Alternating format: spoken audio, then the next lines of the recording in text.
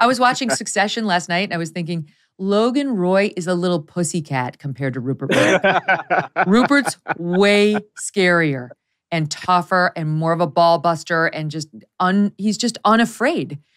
And I don't know if I mean that as a compliment or a criticism, but it's just true.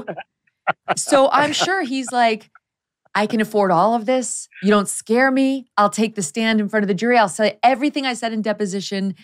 You won't touch me. And by the way, look at the latest polls on how our viewers feel about Fox. The trust in Fox News has gone up, not down. So piss off.